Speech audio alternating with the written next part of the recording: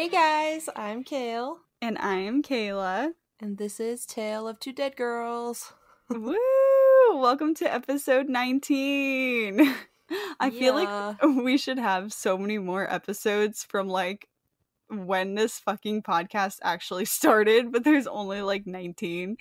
Oh my God. But you know what? This podcast is just for fun, and it's to, keep everyone entertained when we put things out. Sometimes it's not right on time, and that's okay because we got other things going on and this is for fun. So thanks for nobody for coming for our next yet, for not being on time with our fucking episodes. But yeah, I just wanted to say that. Yeah, trust me, we love you guys, and we do have quite a bit of listeners, and we don't want to like let anyone down, but it's also, as much as we love doing this, it's also important that we take time for ourselves just like everybody else. Kayla and I have a lot going on in our personal lives, so sometimes we just don't have time to, like, you kind of don't realize going into a podcast, like, or just being a listener of a podcast, how much work actually goes into it. Like, it's a lot. It's like hours and hours, and we love it, but sometimes it's just I feel like there's just not enough hours in a day, and there's not enough days in a week, So no, for real, it's hard. It usually takes me like 4 hours to prep for every episode. Yeah, it'll take me like a week to like do my story sometimes, because I'm like looking up other things, and because I want to make sure I get oh my God, I can't talk enough information as possible. But today's episode is gonna be so cool. I'm excited for it. I'm scared for it because this is a topic that I'm absolutely terrified of, and I am very confused as to why we're doing it, because I'm terrified of this and I hate talking about it, but we're doing it anyways. But it's the best. Get ready to get spooked. A lot of people really like this kind of topic, and it's like, I feel like it makes for good content, like this kind of topic, Know what I'm saying? Yeah, I agree. Demons and shit. Oh yeah. Hey demons, it's your boy. No. No. Dude, have you ever watched, this is a sidetrack, but have you ever watched BuzzFeed Unsolved on YouTube? Yes, I have. With Shane and Ryan? Dude, you remind me so much. That would be us, because, well, like, not really, it wouldn't really be us, but like, Shane is like a total non-believer, and Ryan's always like scared shitless, so like Shane's always like, come get me demons, and Ryan's like, please shut the fuck up. Yeah, wait, did you see the Annabelle episode? No, but I watched one that was like the Sally house. Oh my God, I haven't seen that one, I don't think. Yeah. It's so it funny. Wouldn't really be us, because we'd both be Ryans for sure. Yeah. Like, I fucking get scared so easily. And it's like, don't fucking take off the demon. Please don't. Like, we'll both be that. But that Annabelle episode, I forget their names and who's who, but wait, which one's a non-believer again?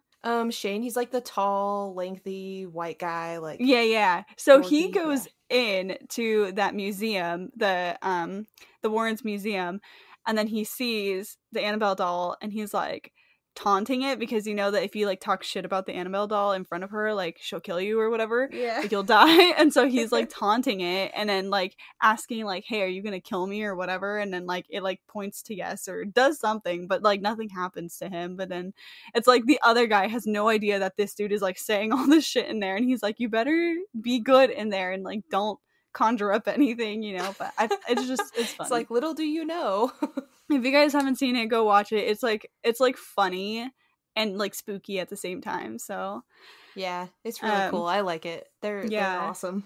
And remember from that last episode that we did, I was like having like a panic attack while like doing the story.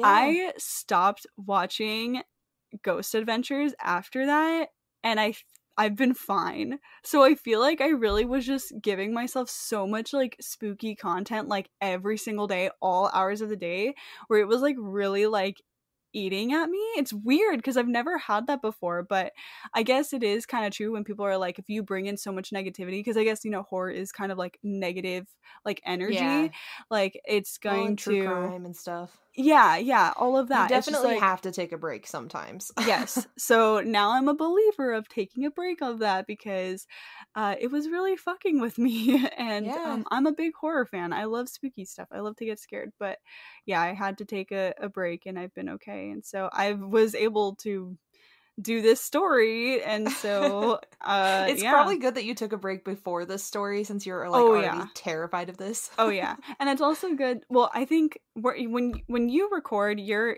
in somewhere that doesn't have windows, right? No, I have 2 windows, but they're like small and creepy too. Oh, well, because this is like the first time that we're recording during the day. For me, it's during the day still. It's like 6:30, so the sun Yeah, is it's going usually down. darker. Yeah.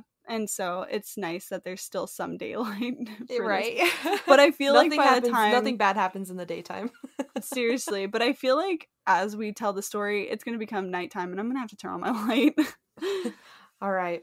Well, we can get moving on it so we could try to avoid that. No, just Yeah, kidding. let's do it. Wait, All before right. we do that, sorry, Uh-huh. I do want to just mention that I am moving.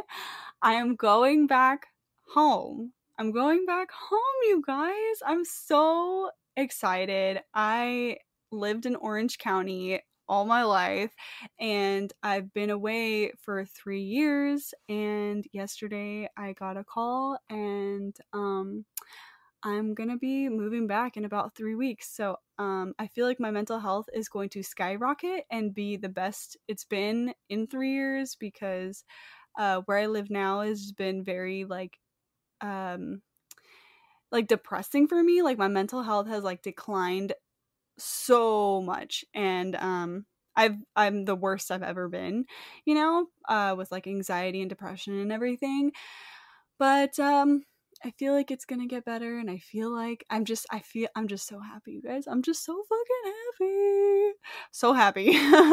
So happy. I'm really excited for you. That's Thank awesome. I know you. you've been working really hard for that, and like all your commissions have been going towards that, and Like savings, yeah, yeah. So you're doing great, sweaty. so I say that too. Oh my god, I love it. It's like I not say even that all the sweetie, I just time. say sweaty. I know. That's great. Okay, let's jump right into our spooky stories. Okie dokie. So I'm going first this week, and the topic that we're going to be talking about today is The Exorcist. So this that's not the right song. Oh, right. Wait, what is this one? I forget.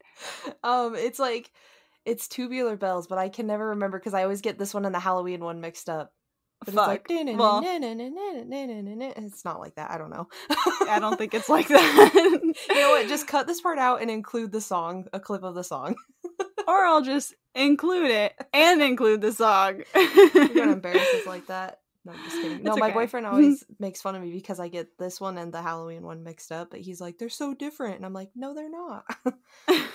But anyways, our story today is gonna be the true story behind the famous movie and one of the scariest movies of all time, The Exorcist.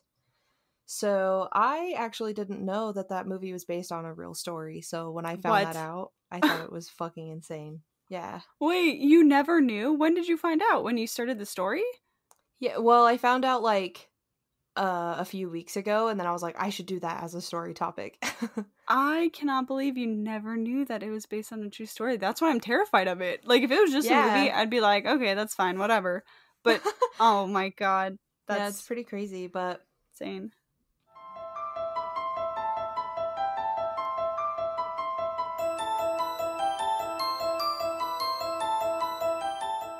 so the real person behind the story was actually a boy. So in the movie, it's obviously a girl. It's Reagan. But the boy, he's famously known as the Roland Doe.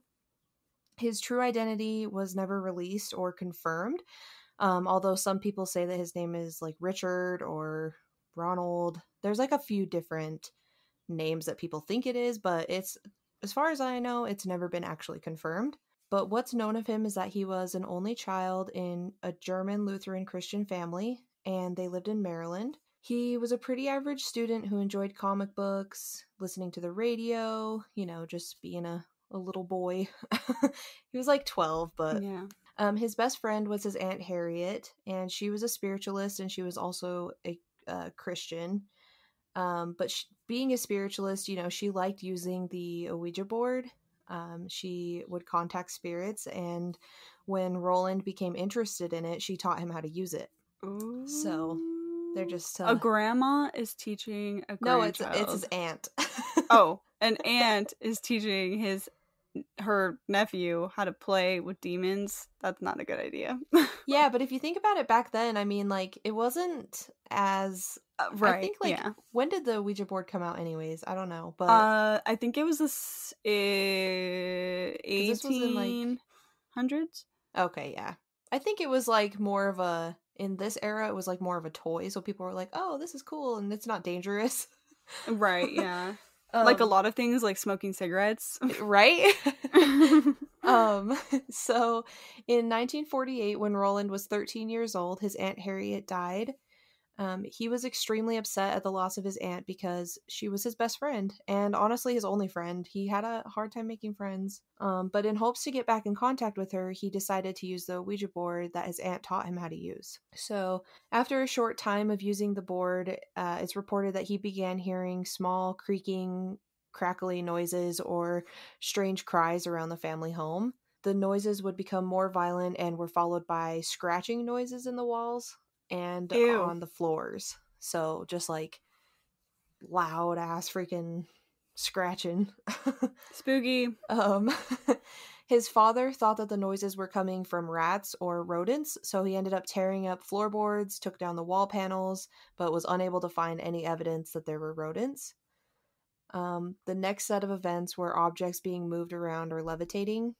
Pictures would fly off of the walls, and Roland claimed that his room would feel like it was violently shaking or vibrating, and that his mattress and bed would shake. That's scary. Yeah, so like in the movie how they have her bed shaking and stuff, that was like one of the things that he really felt a lot. So Roland's parents began to worry about Roland, so they ended up taking him to doctors and psychiatrists, and they were unable to find anything wrong with him. So, as a last resort, they decided to take him to their minister, who was Reverend Luther Schultz. One night, the Reverend decided to stay the night with Roland. They each slept in a twin bed in the same room, and the Reverend reported hearing vibrating sounds from Roland's bed, scratching sounds on the walls, and he witnessed an armchair in the room tip over while Roland was asleep. Ew. So the Reverend was like, yo, there is some scary shit going on in here. He's not making this up. Yeah. So at this point, he advised the family to see a Catholic priest, Edward Hughes. So when he began the exorcism on Roland, Roland began to act violently. He was somehow able to slip his arm out of a restraint, rip a bed spring out of the mattress, and ended up slashing the priest's arm open. Fuck. With what, his nails? No, with the spring. Fingers? Oh, with the spring. Yeah, he pulled a spring out of the mattress and like used it to slash open the priest's arm. Oh my god, that's terrifying. Yeah, and then so during the exorcism, scratches, bruises, bite marks, and carvings began to appear on Roland's skin. Ew. So one of the carvings said "help me," the other one said "evil," and the third one said "Lewis." So oh yeah. Yeah. So the family took the carving of Lewis as a sign to move to St. Louis, where they had family members living, and they hoped that they would be able to find better help there because they had more of a support system, I guess. Which, like, this doesn't really make sense to me because it's like, why would a demon carve that into somebody if they want you to get help? Like, why would a demon want him to get help? Right. But, you know, it ended up working, so whatever. Okay, so this is when the family decided to move into the beautiful colonial style home known as... Whoops. Sorry, cut this out. Totally started reading a whole nother sentence. Anyway, okay. So this is when the family decided that they were going to move into the beautiful colonial style home, which was on Roanoke Drive. This is the house that's now known as the Exorcist house. The Exorcist house. So, yeah, this house is still standing. So, and people live there. Yeah. So, shortly after the family moved in, the exorcism began.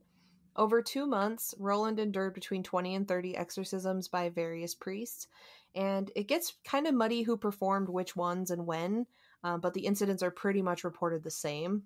So, basically, he would have scratches and bite marks appear on his body, the mattress would start shaking, objects like vases and pictures would just be thrown around the room.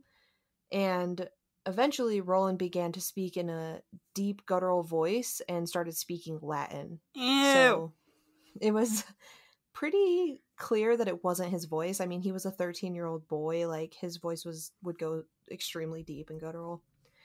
But he was so violent that it was reported that he even broke a priest's nose. Oh yeah, So, I heard that. Yeah. Wait, and that's did also you? one of the parts in the movie. But did you watch the movie while you were doing the research on this too, just to like get a refresher at all, or no? I watched it. So I've seen it before, but then I watched it after. Mm-hmm. Oh, you watched it after you did the research? Yeah, so I did all my research and then I watched the movie because I was like, I want to see if it's like the same or if it's different. Yeah. There's a lot of differences, but there's also a lot of similarities, so it's kind of cool. I heard that the director of the film, he tried to like really, really, really like make the film as close to reality as it like was, like, you know?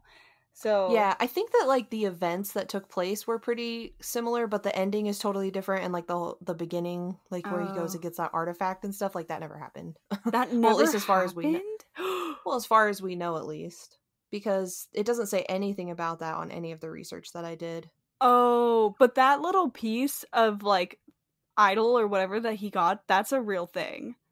Yeah, like but that... I don't think it tied to the same. Yeah, I don't know. To the real story. Who knows? Who actually knows? Yeah, I mean, the thing is that this kid was like pretty much remained anonymous, and there's like, so we don't know like a lot of the truth, but we know a lot of it. So yeah, because the movie was based off of the diaries from the priest that performed the exorcism on him. So the person William Blatty who wrote the book wrote his book based off of the diaries that the priest had left behind. Spooky AF. Yeah. So, anyways, he broke a priest's nose. He reacted violently when he would see any religious artifacts or pictures, and his parents were starting to worry about him because his health was really declining at this point. They finally took him to the Alexian Brothers Hospital, and this is where the final exorcism took place. So one morning he woke up and he was having seizures. He shouted, "Satan will always be with me." That was one of the last straws for the priests. I mean, they were sick of it. They're like, "Satan, you need to get the fuck out of this guy." Yeah. I wonder if sorry, but no, you're good. I wonder if like during, you know what, I'm not even gonna say this, because if I'm saying I wonder, what if they're like, you know what, you wonder, well, we're gonna show you. So you know what, forget I said anything. No, I want to know what you're gonna say. I don't want to say it. I'm scared. I don't want to say it. Okay. Well, you're thinking it. No, I'm not. Stop. It's like the bye-bye man. Don't think it, don't say it. Oh God. Okay. Anyway. Happy thoughts. Unicorns and rainbows. So... All right. Well, that evening at 10:45 p.m., the priest called upon Saint Michael. So I didn't know who Saint Michael was, but this is just an excerpt that I got from Googling who is Saint Michael. He's repeatedly depicted as the great captain, the leader of the heavenly hosts, and the warrior of helping the children of Israel. So just like a guy that is, heavenly, and yeah, he's like a warrior. He's a warrior.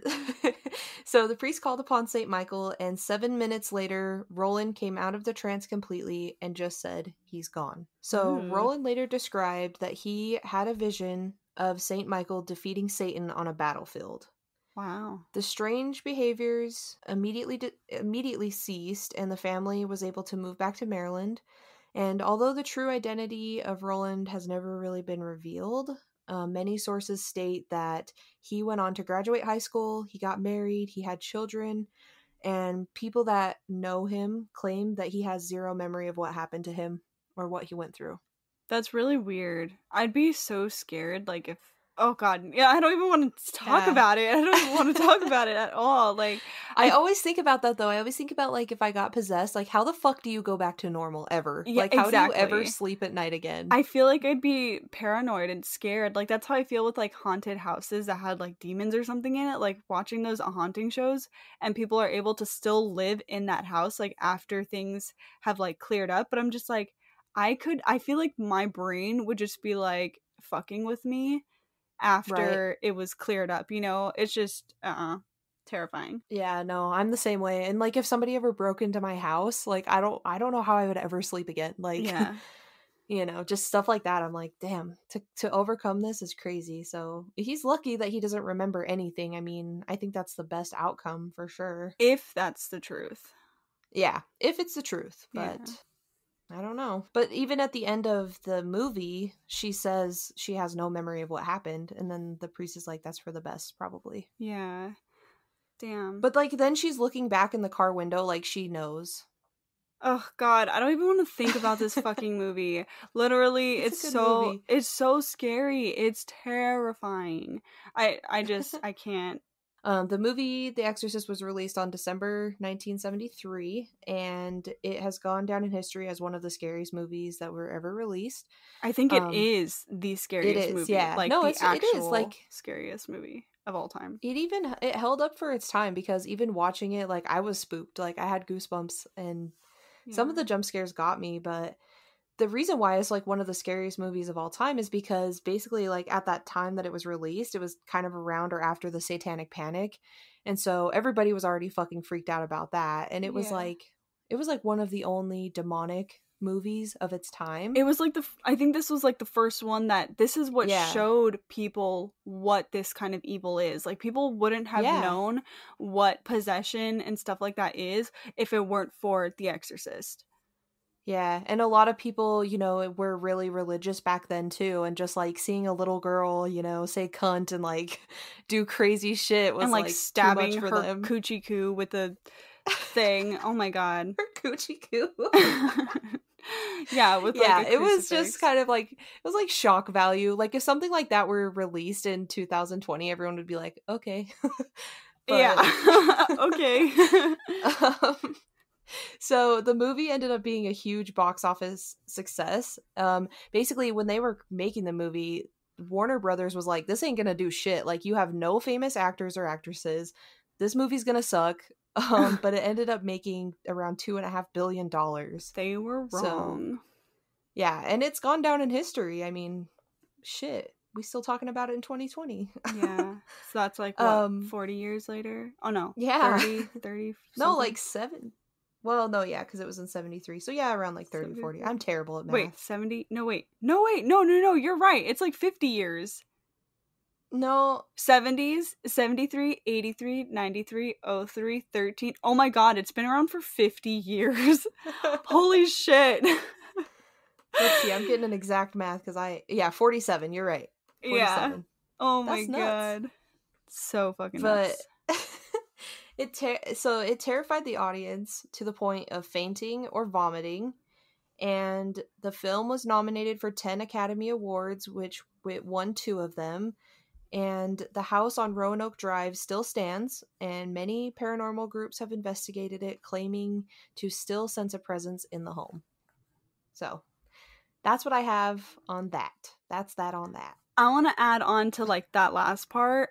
So when I was watching Ghost Adventures, and I think Kayle, you watched this episode too, right? I watched it while I was writing this. Yeah, so like, Zach and his I forget which one of them goes with him, but they're like in the room. Aaron. Oh, it's always Aaron. Of course, it's Aaron.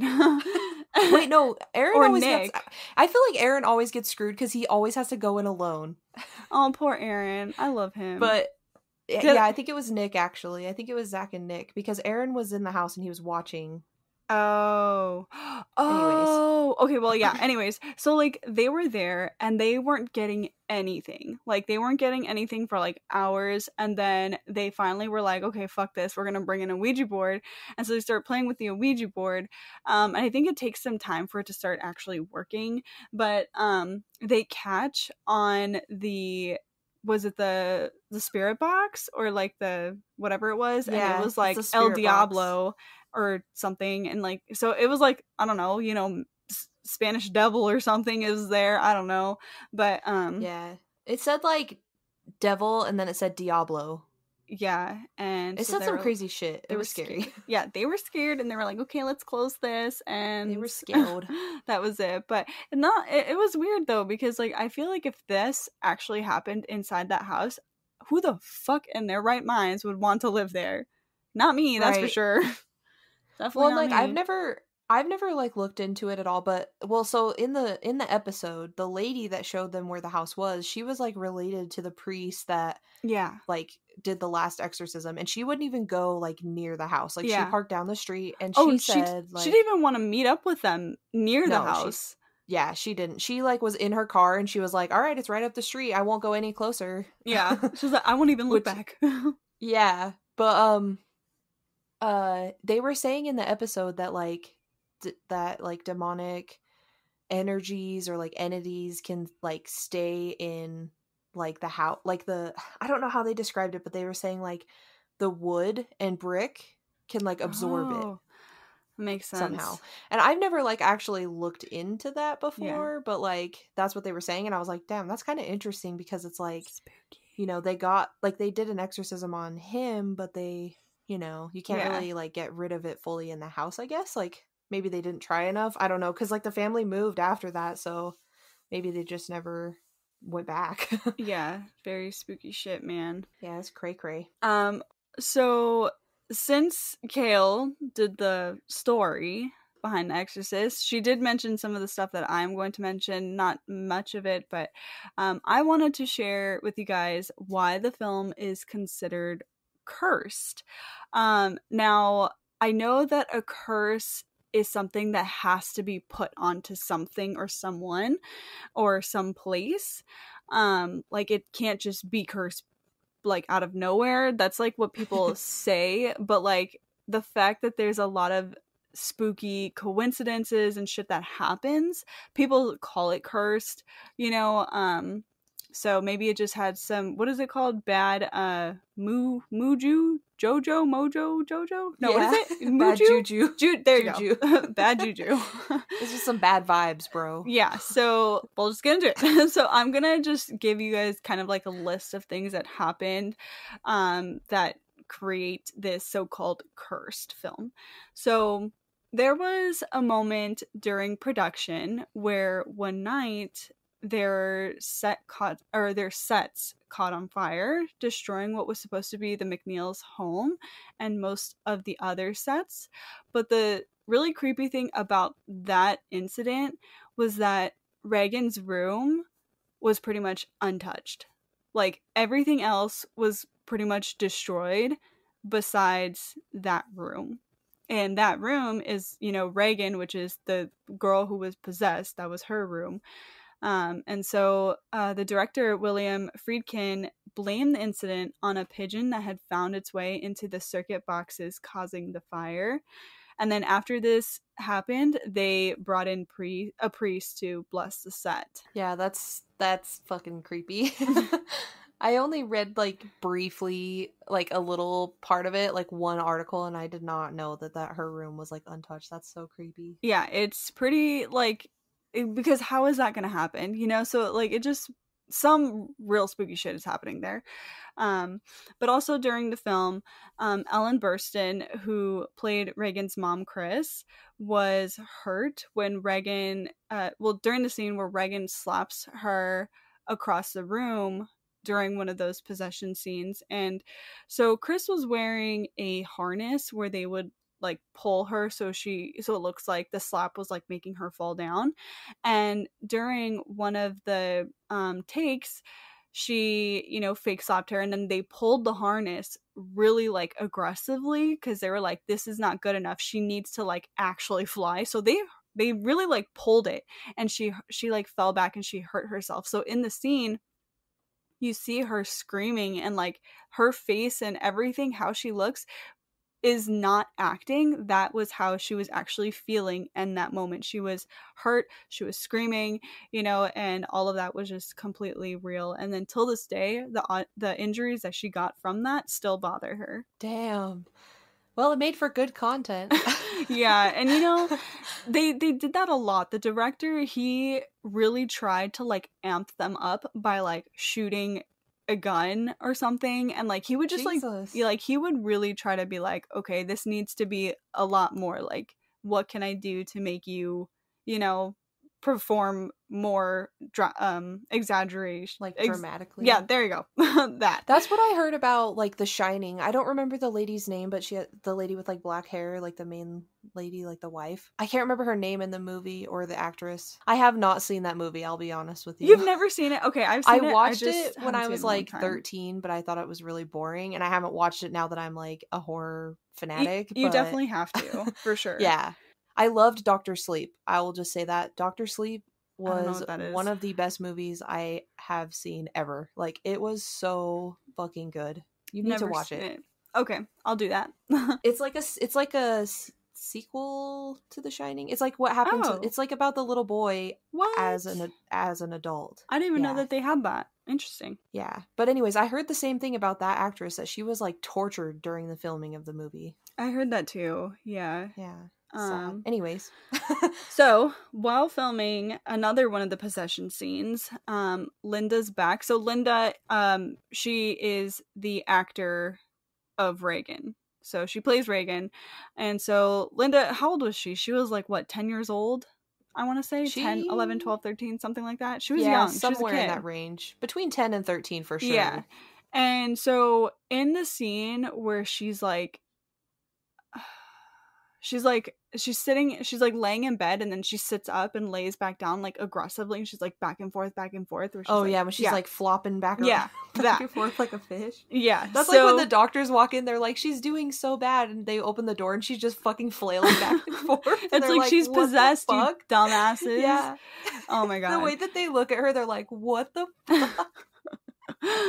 Oh god. Okay, so anyways, during that scene she was injured, and to make that work, she was put in like some sort of equipment that she was laced into, and so the lacing became undone or like loose or whatever, and so it was pounding her in the back, and she was screaming and crying because it was actually hurting her, but they thought she was, just doing a good job at acting, but then they realized like, oh fuck, like she's actually like hurting, something's wrong, and then it ended up fracturing her lower spine, and they didn't even take her to a doctor. Like they didn't let her see a doctor or anything. I think she just kind of dealt with it and healed on her own. But that scene in the movie is that part, like that actual part that was like, where she was like getting fucked up.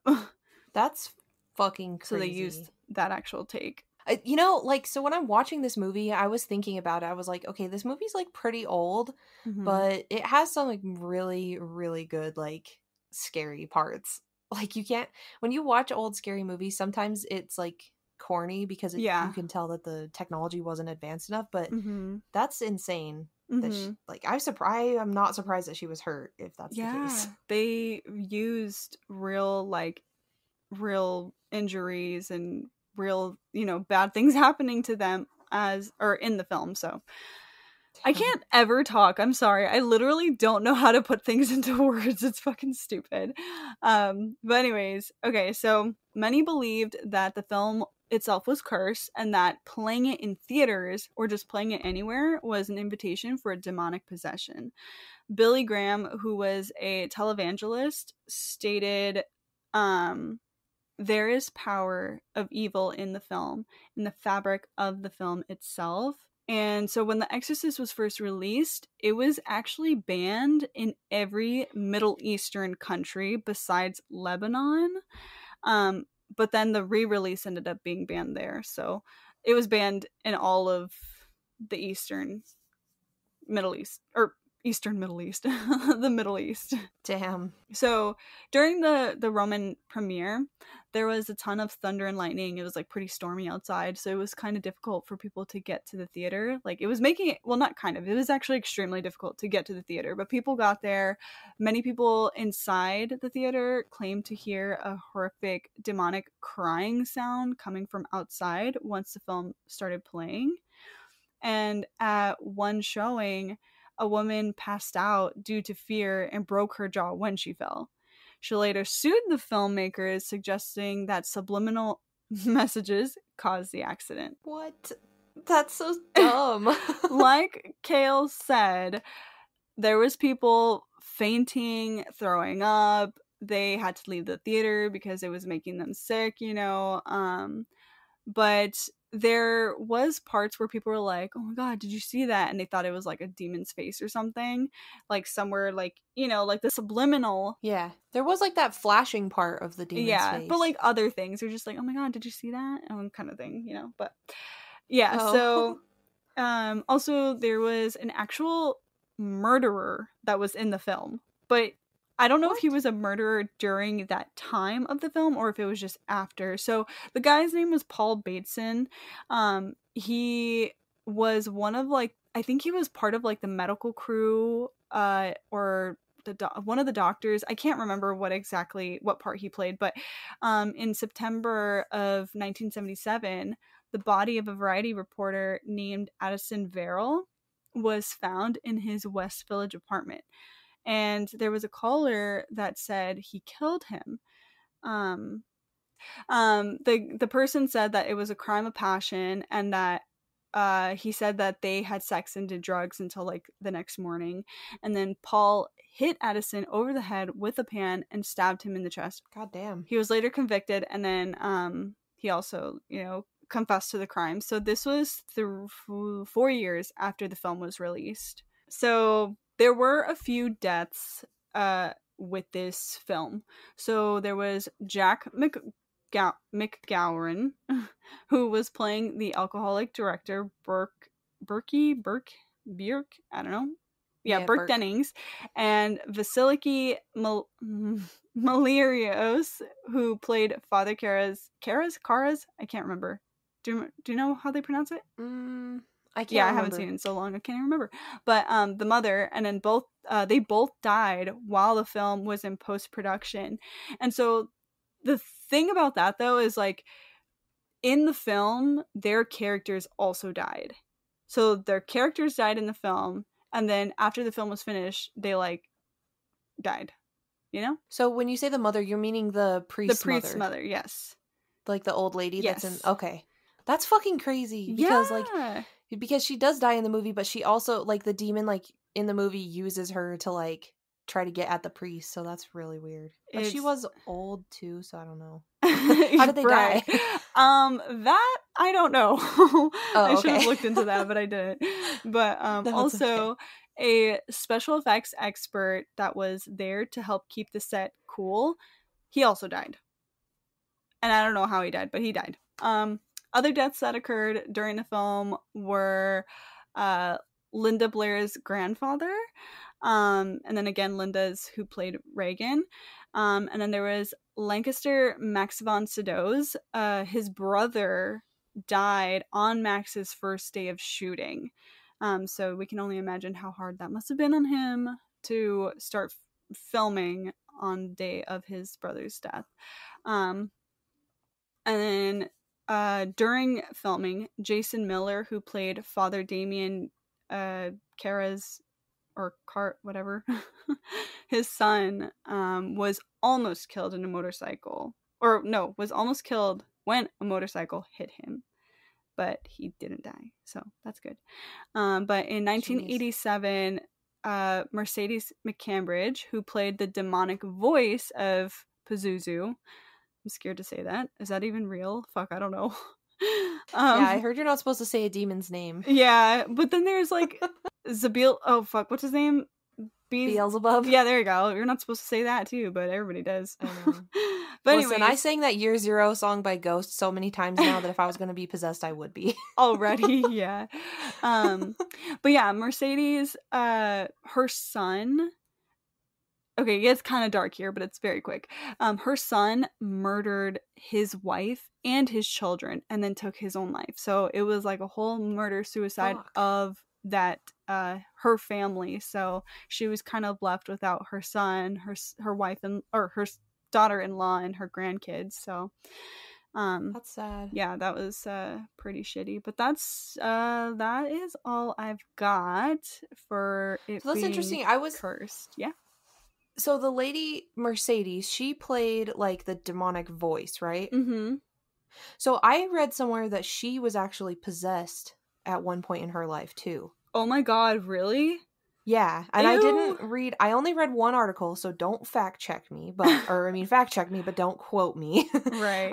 But yeah, I read in that article that I read, it said that that what was scary about the demonic voice that she was making is that she learned from experience when she was also possessed at one point. Ew. So, Why yeah, would so she want? that's Oh my god. Oh my god. That's fucking scary. yeah, so that if that's true, then that's really Yeah. scary. Well, I hope this Exorcist episode spooked you guys because I hope to never do this one again. We'll probably well, possessions and stuff is very popular for all you spook fanatics. So we may continue doing some more possession episodes because I definitely have a few up my sleeve, but I don't want to look into them. So Kayla, you might have to do it because I'm too scared. Yeah, for sure. Or we can get a guest to tell any stories that we're too scared to tell. Yeah, that'd be cool. That'd be fun. I like doing stuff like this, but it is hard to find. Like, I find that it is harder to find paranormal stuff versus, like, true crime stuff. I mean, true crime stuff is obviously going to be easier, but I find it hard because I want to find something that's like genuine. Yeah. So I try to I get too deep into it and then I get scared and I'm like, okay, I'm just going to do something else. I feel you. Because I get scared too. So it's crazy how we love doing this, but we get scared so easily. It's hilarious. Oh, yeah, for sure. But I feel like that's totally normal. Also, with this pandemic, you guys, please stay inside because if they cancel Halloween or Halloween Horror Nights, I'm going to scream and I'm going to never post on this podcast again, okay? So no. please just stay inside. That's a threat. Yeah, so Halloween Horror Nights is my favorite thing to do every single year. I have to go, and I go to the one in Hollywood because I live in California. But yeah, please, we need to save Halloween. I would love to go to Halloween Horror Nights so much. I want to go so bad. We should go together. That'd be so much fun. Dude, and we can make a YouTube video and post it on our YouTube for all of our podcast listeners, and I don't know. Yeah. Yeah. Speaking of YouTube, we're going to be trying to upload our episodes to YouTube just in case somebody wants to use that to stream our episodes. Yeah, we did get an email or a few of them of people asking about it, and this was a long ass time ago, and we tried. I was really trying to with Michaela, but we weren't able to get them up. But Kayle says she got good internet, so hopefully she does. Oh, yeah. Also I am moving though, and where I'm moving to, I think the internet's pretty good at my brother's. Oh my god, yes. So yeah, I might be able to I can try, and then if it doesn't work out, we can wait and see then too, because we do have 19 episodes to upload, so just remember that. So be patient with us, please. Yes.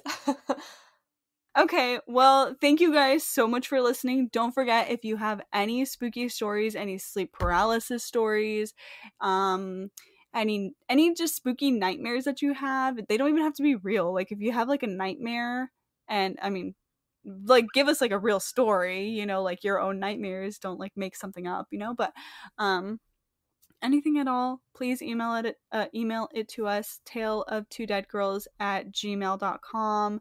We'd love to hear from you guys. We are putting out a Morbid Mini very soon, so watch out for that. Listen to it, see if your story has been told. Please send us your stories. It's scary. We like to get scared. We like to share your stuff. Yeah. All right, guys. Well, that wraps up our episode 19, and we will talk to you guys in episode 20. And we'll meet you 6 feet under. Whoop whoop, 20. I don't know what to say. Your little after comments are just so funny. I'm just gonna repeat you, but also throw in a little song.